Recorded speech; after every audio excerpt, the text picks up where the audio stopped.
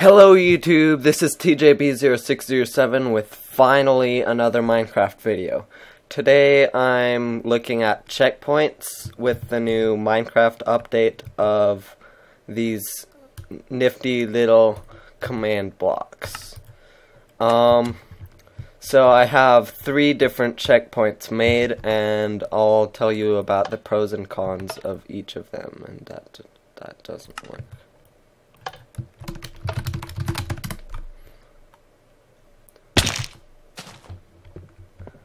Alright, this one, very simple. You step on the pressure plate, it sets your spawn, and it sets the time today and clears the weather for, I don't know how many hours, a lot. But, there's a problem. Sometimes it works and sometimes it doesn't. See, right here, it said 84. That's a bad thing. Sometimes it'll say 83 and sometimes it'll say 85, but if you're dashing through it, sometimes it'll say 84, and 84 is this block I'm standing on right here. So let me get it. 84. Okay, so now it's set to 84, and if I jump into this lava here, you'll see that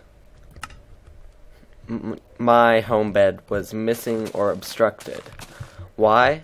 That's because these pressure plates here. It thinks of it as if it's a solid block blocking my spawn. But that's not the case, of course. So I need a way to activate it, though, right? So how about this?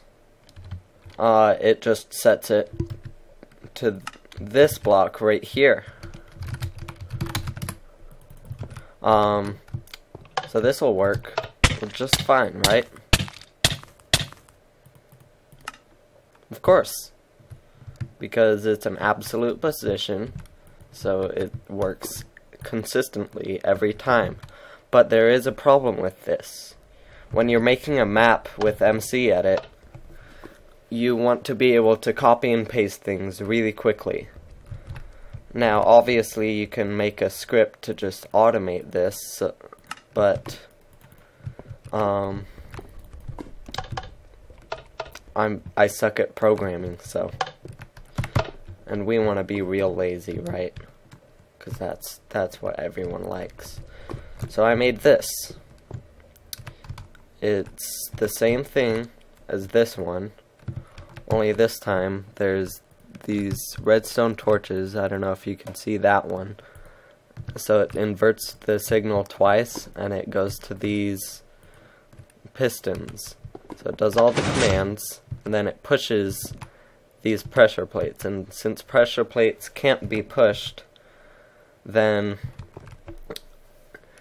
they'll just pop off the ground. That means that if I set my spawn at Z equals 84, that's not a problem. So these pressure plates won't be in the way of where I'm gonna spawn. So I'll show you how to make them. Yep. Alright. Stop burning. Stupid. Alright, this one's... We're gonna ignore this one because it's kind of redundant with this one. And that one, so... Let's start out building this one. Yep. Okay, so you start out building a frame so that your player can't just jump through, and you get some pressure plates, and then you place 2 blocks here, place these 4 blocks, get some redstone dust, put them under the pressure plates, and you'll need to set all of the commands. You can just look at this video for reference, pause it here. Obviously, for this one, you will need to set your spawn point to where this is. So, to do that, what I do is just say,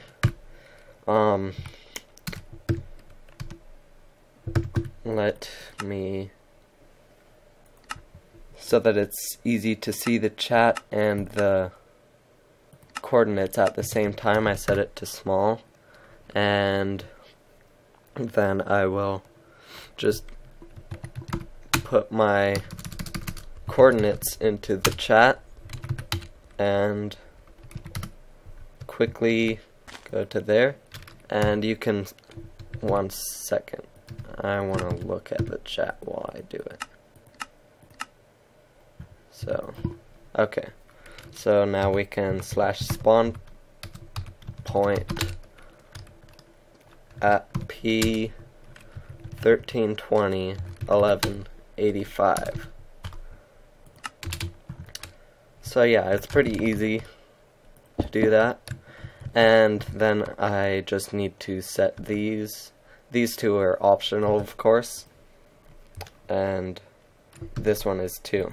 All you really need is the spawn point one. And to make it in that style, you'll want to build the frame like that, and put 2 pressure plates, get some regular pistons, put them there, get any type of block, put it there, get, oh, don't place that, you can place the pressure plates last. That would be a good idea, actually. Place these, place the redstone dust, and set the commands like so. I hope you enjoyed watching, and I'll see you next time. If you liked the video, like it. If you didn't like the video, dislike it. If you loved the video, favorite it. If you want to say something, leave a comment. And if you want more, subscribe.